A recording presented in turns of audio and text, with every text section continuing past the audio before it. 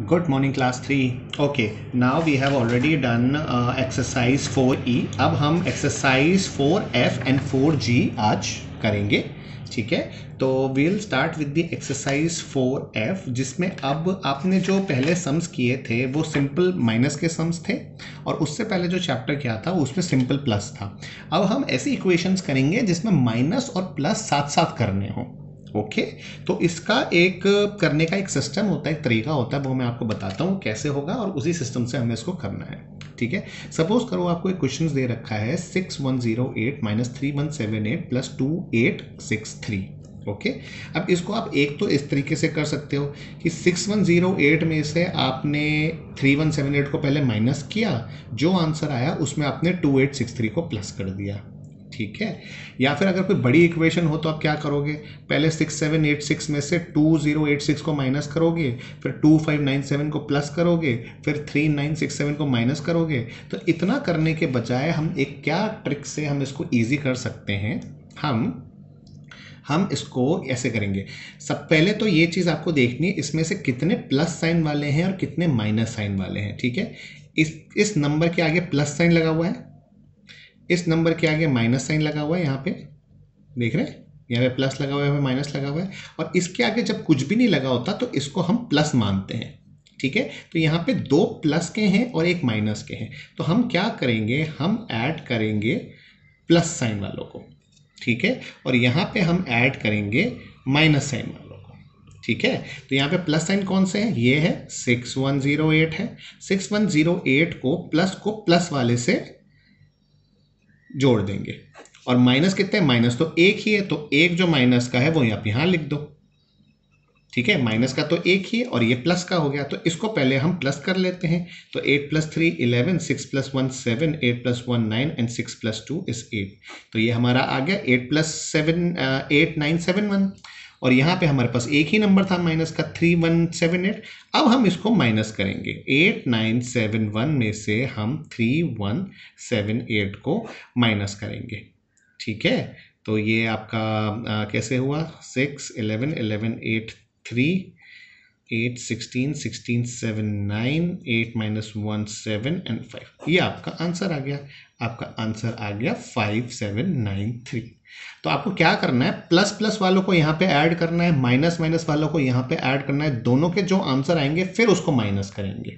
Okay एक और सम करके देखते हैं। सपोज करो ये क्वेश्चन है 6786 माइनस 2086 प्लस 2597 माइनस 3961।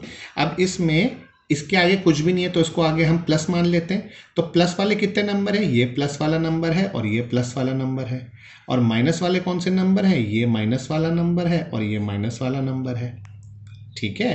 तो हम क्या करेंगे, हम यहाँ पे ऐड करेंगे प्लस साइन वालों को, और यहाँ पे हम ऐड करेंगे माइनस साइन वालों को, ठीक है। तो प्लस के साइन कौन कौन से इसमें, 6786 के आगे प्लस है और 2597 के आगे प्लस है, इनको प्लस करना है, और माइनस वाले साइन को भी हम ऐड करेंगे।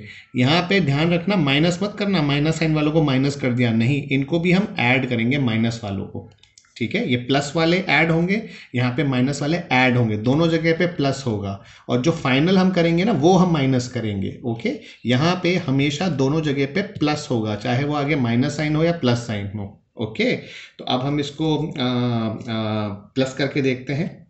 तो इन दोनों को प्लस करते हैं, 6 7 13 18 13 एंड 9, इसका प्लस आ गया 9383, और यहाँ पे हम इसको प्लस करेंगे तो इसको प्लस करेंगे तो यहाँ पे आएगा 13 15 10 एंड 3 2 6 6053। अब ये प्लस आ गया, ये माइनस आ गया, तो प्लस इसका माइनस ये वाला नंबर 6053, ठीक है। अब इसको फाइनली माइनस करेंगे तो 0 3 3 3, तो आपका आंसर आ गया 3330। ओके तो इसको इस तरीके से करना है, प्लस प्लस वालों को साथ में लेना है, माइनस माइनस वालों को यहाँ पे साथ में लेके प्लस करना है, उन दोनों का जो आंसर आएगा प्लस माइनस ये वाला नंबर, ठीक है, और आपका आंसर इस तरीके से आएगा। ये इजी है, ठीक है, इसमें हमको सिर्फ प्लस करना होता है और एक बार माइनस करो और आपका सीधे आंसर आ जाता है। ठीक है, तो इसी बेस पे आप एक्सरसाइज 4F के क्वेश्चन नंबर 1 2 3 4 5 करेंगे। ठीक, अब इसके बाद हमारे पास आती है word problems which is like this. तो आप ये क्वेश्चन नंबर 1 2 3 4 5 इसी तरीके से करेंगे, ये प्लस माइनस वाले क्वेश्चन से, जैसे मैंने आपको दो एग्जांपल्स बताए। अब क्वेश्चन नंबर 6 7 8 9 वर्ड प्रॉब्लम्स है। मैं आपको अगेन इसको समझाऊंगा कि ये वर्ड प्रॉब्लम्स में एक्चुअली आपको करना क्या है, कैसे इक्वेशन बनेगी, और उसी के बेसिस पे आप इसको फिर आगे कर सकते हैं। और मैं इसके सॉल्यूशंस भेजूंगा ताकि आपको पता चले कि एग्जैक्टली इन वर्ड प्रॉब्लम्स को आपको लिखना कैसे है। ठीक है, ओके, तो अब हम इसको सॉल्व करना स्टार्ट करते हैं। पहला क्वेश्चन है, a man earn 6,595 rupees per month and his wife earns 2,585 rupees per month. If they spend 7,800 per month, how much they save in month? तो एक आदमी है जो कि महीने में 6,595 रुपीस कमाता है।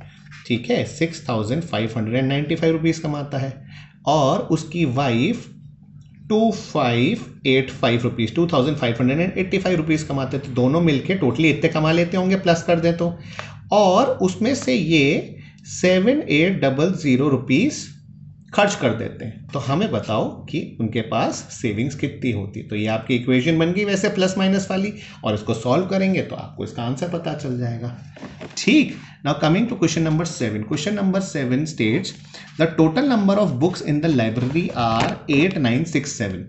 जो टोटल नंबर ऑफ बुक्स हैं लाइब्रेरी में वो है 8967। ठीक है, अब उसमें से टेक्स्ट बुक्स हैं, उसमें ये जो 8987 है, इसमें कुछ टेक्स्ट बुक्स हैं, इसमें कुछ फिक्शन बुक्स हैं, इसमें कुछ ट्रैवल बुक्स हैं और बायोग्राफी बुक्स हैं। 4 अलग अलग तरीके की बुक्स हैं। ठीक है, अब इसमें टेक्स्ट बुक्स कितनी हैं? 2805। ठीक है, ट्रैवल बुक्स कितनी हैं? 1789, एंड बायोग्राफी कितनी है? 785। तो बची कौन? Fiction books. अब फिक्शन बुक्स हमें पता नहीं है कितनी है, तो हमें वो पता करना है फिक्शन बुक्स कितनी है। तो हम क्या करेंगे, अगर हम टोटल बुक्स में से, जो टोटल बुक्स हैं हमारे पास, उसमें से अगर हम टेक्स्ट बुक्स माइनस कर दें, ट्रैवल बुक्स माइनस कर दें और आपकी बायोग्राफी माइनस कर दें, तो हमें फिक्शन बुक्स पता चल जाएंगी। तो ये आपकी इक्वेशन बन गई, और इसको हम सॉल्व करेंगे तो हमारा आंसर आ जाएगा क्वेश्चन नंबर 7 का। Okay, now coming to question number 8। Question number 8 state करता है, I cover 9,785 kilometres in 4 days। कि मैंने 4 दिन में टोटल 9,785 किलोमीटर्स मैंने कवर कर लिए। अब उसमें हमने पहले दिन हमने किए 2,678, सेकेंड डे में करे 2,090 और थर्ड डे में करे 3,998। अब हमें बताना है कि फोर्थ डे में मैंने कितने किलोमीटर्स कवर किए। तो इजी है, जैसे ये वाला क्वेश्चन था, टोटल किलोमीटर्स हमें पता है कितने हैं, 85। उसमें से हमने पहले दिन के किलोमीटर माइनस कर दिए, दूसरे दिन के किलोमीटर माइनस कर दिए और तीसरे दिन के किलोमीटर माइनस कर दिए, तो हमें फोर्थ डे के किलोमीटर पता चल जाएंगे। तो ये आपकी इक्वेशन बन गई, इसको सॉल्व करेंगे तो आपको इसका आंसर आ जाएगा। Okay, now the last question, question number 9, which is Ram has collected 2085 stamp. Total Ram ने 2085 स्टैम्प्स कलेक्ट किए। ओके, 935 यूएस के थे एंड 830 इंडिया के थे। How many stamps are there from the other countries. तो ये जो टोटल स्टैम्प्स थे, इसके अंदर यूएस के भी स्टैम्प्स थे, इंडिया के भी थे और कुछ और कंट्रीज के भी थे। अब हमें यूएस और इंडिया के तो पता है, लेकिन हमें जितनी अदर कंट्रीज के स्टैम्प्स थे वो हमें पता करने। तो इसका भी हम ऐसे करेंगे। तो 9th क्वेश्चन में what we do in question number 9, what we do, total stamps हम निकालेंगे 2085, उसमें से यूएसए के स्टैम्प्स माइनस कर दिए और उसमें से इंडिया के जितने थे स्टैम्प्स वो माइनस कर दिए। तो इसका जो आंसर आएगा इस इक्वेशन का वो हमें बता देगा कि टोटल अदर कंट्रीज के कितने स्टैम्प्स थे। ठीक है, तो ये जो सारी इक्वेशंस बनी है ये अगेन आपकी इसी फॉर्मेट में बनी है जो कि प्लस माइनस वाले में होती है। आप इसकी इक्वेशन बनाइएगा and accordingly then you can solve this. Okay, तो इसके मैं आपको सॉल्यूशंस भेजूंगा क्योंकि ये वर्ड प्रॉब्लम्स है, लेकिन आपको क्या करना है, एक एक करके वर्ड प्रॉब्लम करनी है और सॉल्यूशंस के साथ साइमल्टेनियसली चेक करना है, और अगर कोई गलती हो तो उसको वहीं के वहीं आप करेक्ट करेंगे। इस तरीके से आप वर्ड प्रॉब्लम्स लिखना सीख जाएंगे।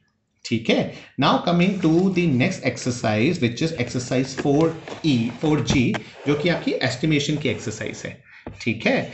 अब एस्टिमेशन कैसे निकाला जाता है, ठीक है। अभी हम कभी बात करते हैं ना कि भाई कि आप ना कितना सामान लेकर आए, तो हम कहते हैं कि हम करीबन करीबन इतना सामान लेकर आए हैं, लेकिन हमें एग्जैक्टली पता नहीं होता। जैसे अगर मैं आपसे पूछूं कि अब मुझे बताओ कि यहाँ से हमारा जो नेक्स्ट प्लैनेट है मार्स, उसकी दूरी कितनी है, तो आप कहोगे कि सर अप्रॉक्सीमेटली ये 2 मिलियन किलोमीटर्स है, लेकिन हमको एग्जैक्टली थोड़ी पता है कितना, हम तो अंदाजा लगाते हैं कि कितना। और मैं सपोज मैं पूछूं कि एक जगह खड़े होकर, जैसे स्कूल के में अगर प्रेमाइसिस में हम खड़े हैं, तो मैं पूछूंगा मुझे बताना ये मेन गेट कितनी दूर है, तो सब बोलेंगे सर अप्रॉक्सीमेटली 100 मीटर्स दूर होगा या 100 फीट दूर होगा, लेकिन हमें एग्जैक्टली थोड़ी पता है कि 94 है या 106 है। तो उसको हम एस्टिमेशन कहते हैं। एस्टिमेशन हम निकालते कैसे हैं, ठीक है, किसी एग्जैक्ट नंबर का एस्टिमेशन हम कैसे निकालते हैं, ये है एक्सरसाइज है। सपोज करो 198 है, अगर मैं इसका एस्टिमेशन निकालना है तो मैं क्या करूंगा, जो कि इसका पहला नंबर होगा उसके बाद वाला नंबर मैं चेक करूंगा, ये वाला, ठीक है। अगर ये नंबर 5 से बड़ा है, अगर ये नंबर 5 से बड़ा है तो इसके आगे वाला नंबर चेंज हो जाएगा, +1 हो जाएगा, ठीक है। कैसे, जैसे 198 था, सेकंड नंबर लिया, सेकंड नंबर 9 है जो 5 से बड़ा है, तो ये जो नंबर है ये हो जाएगा 2। अगर वो 5 से बड़ा होगा तो अगला नंबर चेंज हो जाएगा 2, और इसके पीछे लग जाएंगे 2 0, बिकॉज इसके पीछे 2 यूनिट है, 2 0 लगे। ये इसका एस्टिमेशन हो गया। सपोज करो इसका एस्टिमेशन करना है, यहाँ पे सेकंड नंबर क्या है, पहला नंबर तो ये, सेकंड नंबर है 6, ठीक है। सेकंड नंबर क्या है 6 5 से बड़ा है, तो इसके नेक्स्ट वाला नंबर जो 4 है ये चेंज हो जाएगा 5 में, और ये हो जाएंगे 1 2 नंबर है, 2 0 लग गए यहाँ पे। बड़ा नंबर लेते हैं चलो, ठीक है, बड़ा नंबर लिया 4540, सेकंड नंबर कौन सा है, 5 है, तो ये 5 है, तो 5 या 5 से अगर बड़ा है तो फिर ये आगे वाला नंबर चेंज हो जाएगा, तो ये कैसा हो जाएगा, ये 5 हो जाएगा, और कितने नंबर हैं, 1 2 3 नंबर्स हैं, 1 2 3 0 लग गए। ये इसका एस्टिमेशन हो गया, ठीक है। अगर नंबर छोटा हो तो क्या होगा, सपोज करो ये 1 है, ठीक है, ये सेकंड नंबर 1 है जो 5 से छोटा है, ये 5 से छोटा है, तो आगे के नंबर में कोई चेंज नहीं होगा, ये 7 का 7 ही रहेगा, और यहाँ पे कितने नंबर 0 लग जाएंगे, 1 2 3 नंबर है, तो 1 2 3 0 लग जाएंगे।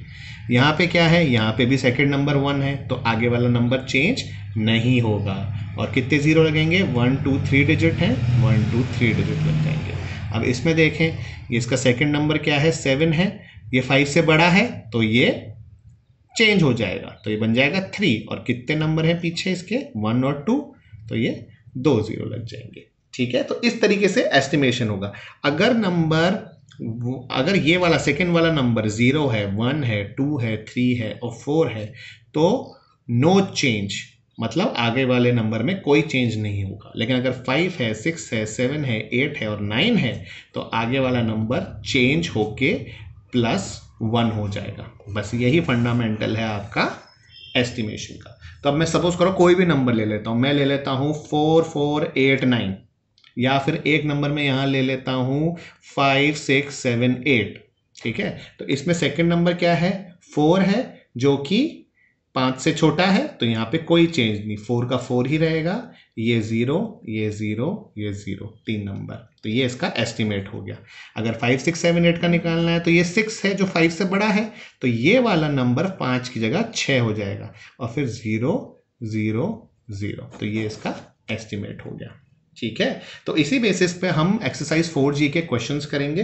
पहला जो सवाल है वो कुछ ऐसा सा है, जैसे फर्स्ट का मैं ए पार्ट आपको करके बताता हूँ। इसमें आपको एक सब्सट्रैक्शन का सम दिया है 427 193, और बोला गया है एस्टिमेट द सम और द डिफरेंस।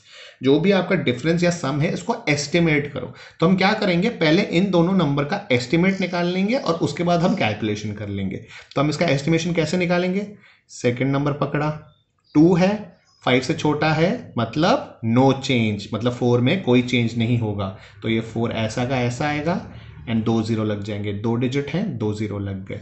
यहाँ पे सेकंड नंबर है 9, 9 तो 5 से बड़ा है, तो ये आगे वाले नंबर को चेंज कर देगा, एक नंबर प्लस कर देगा, 2 कर देगा, और ये यहाँ पे 0 यहाँ पे 0, 2 नंबर हैं, 2 0। अब आप इजीली कर सकते हैं 400 - 200, आंसर आपका आ गया 200। इसी तरीके से आप क्वेश्चन नंबर 1 के ए बी सी आप तीनों करेंगे। अब उसके बाद आपकी वर्ड प्रॉब्लम्स आ जाती हैं which is for question number 2, 3 and 4।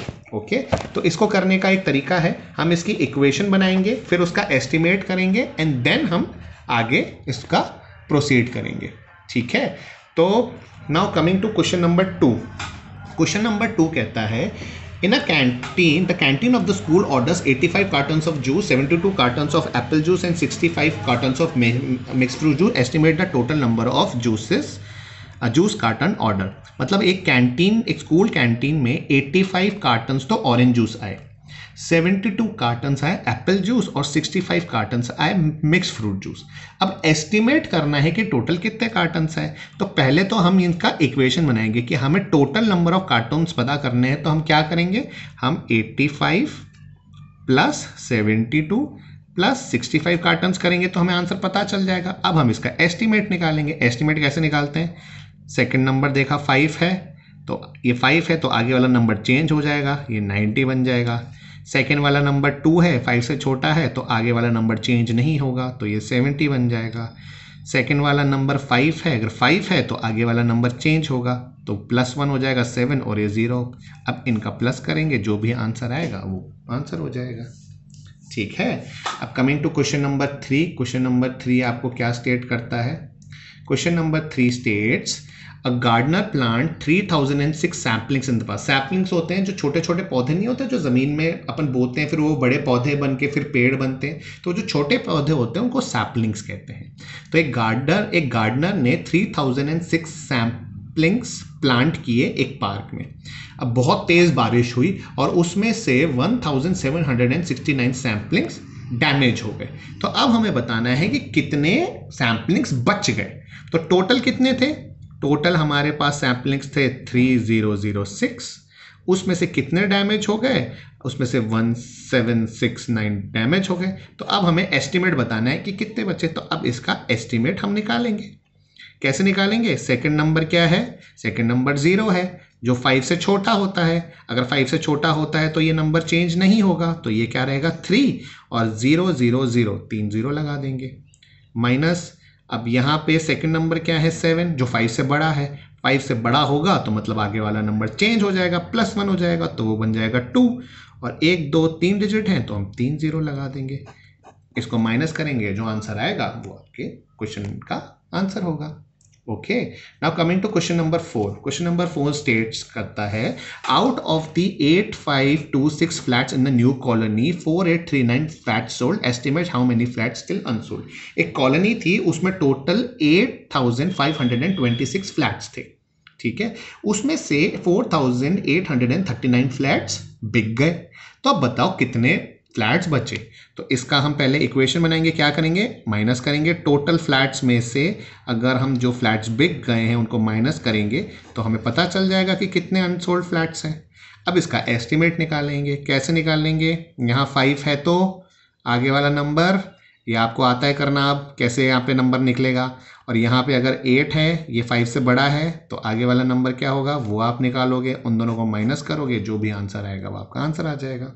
ठीक है, last question is very easy, simple पूछा है estimate the difference of 517 and 261। मतलब इन दोनों का डिफरेंस निकालो, एस्टिमेट।